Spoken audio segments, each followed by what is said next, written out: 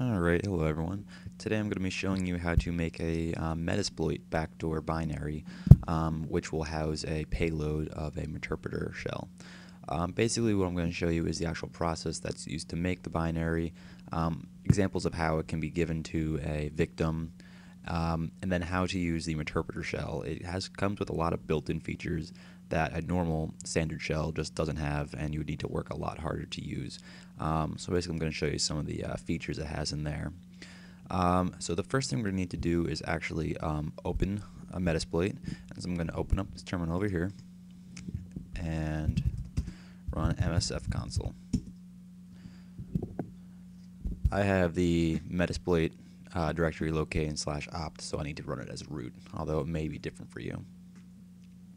So what I'm going to do is I'm actually going to open up Metasploit, and I'm going to take the payload using MSF payload. I'm going to use Windows /Meterpreter /reverse TCP, because what I want is a Meterpreter shell that runs on Windows and will be connected via a reverse TCP connection. I always find this easiest.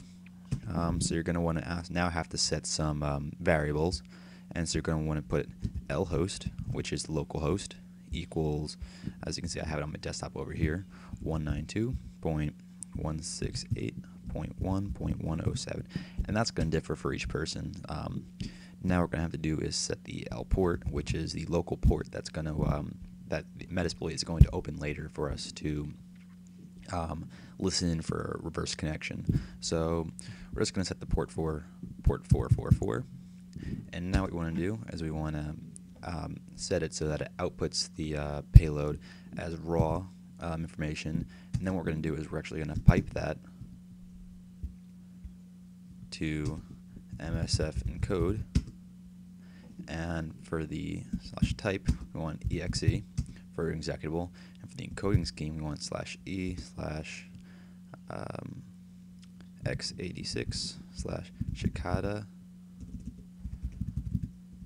Ganai.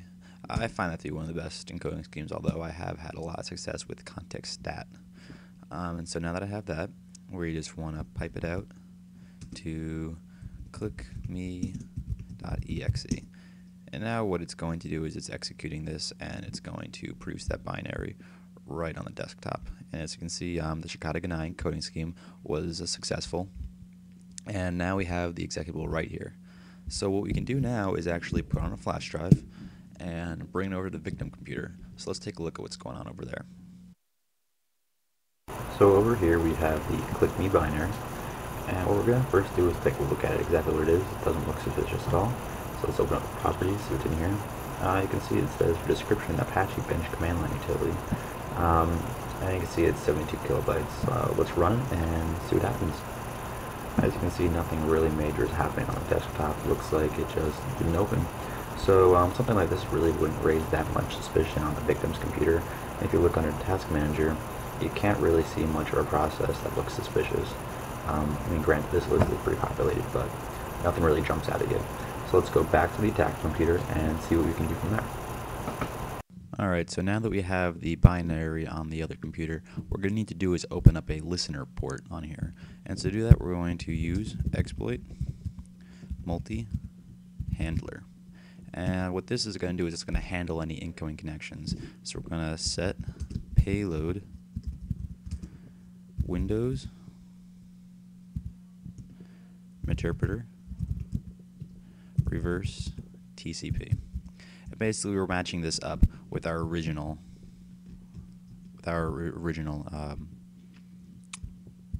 one.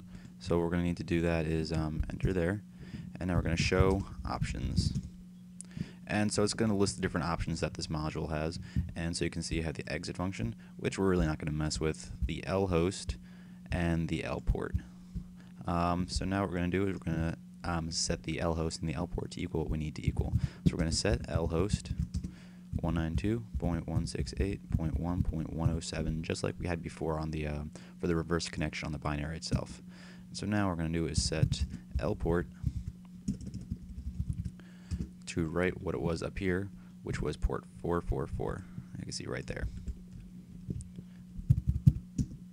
Alright, so now that we have that, we're going to start exploit it and run it as a job. That's what the J option does.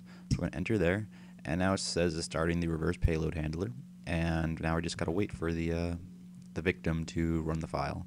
So I'm going to run over right here and grab it and start the file, and you'll see it actually pop up.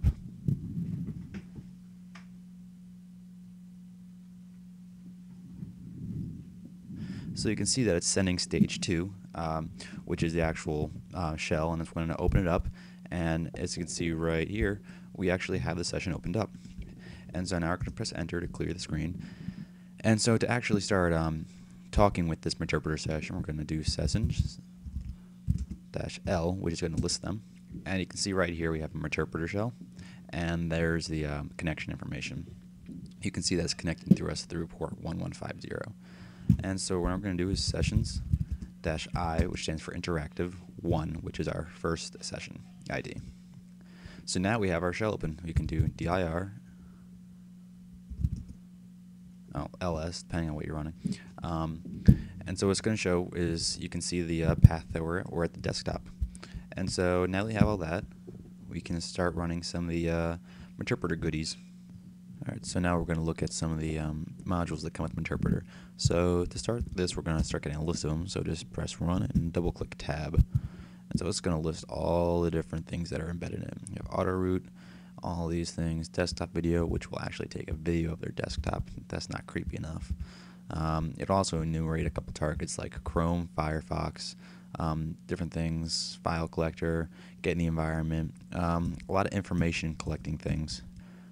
Get countermeasure will actually try shutting off their antivirus. An interesting one is, let's see. Yeah, basically they have a lot of things. Run Rickroll I found on the internet will actually open up a Rickroll video on their computer. Scream Spy will take pictures of their desktop for you. Service permissions escalate will try to look for different privilege escalation techniques. Sound recorder will record sound just what it sounds like. Webcam will look at the webcam. These will open up SSH servers on there. And so basically what that's doing is it's showing you the different things that are on there. So what I'm going to show you is run get keylogger. What was it?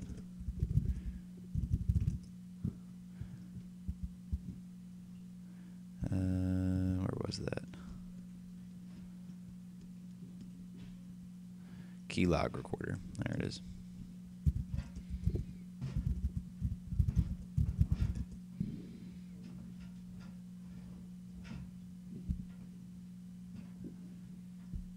It's migrating the process, and now it's recording all the keystrokes. It's as simple as that. So yeah, Meterpreter is actually a pretty scary thing. Makes everything so easy. You don't really need to have any skills necessary to use it. But I hope you learned a little bit. Make sure you're careful when you're opening up random binary files you find, because you never know when you have a Meterpreter backdoor encoded into one. So thanks for watching, and I hope you learned a little bit.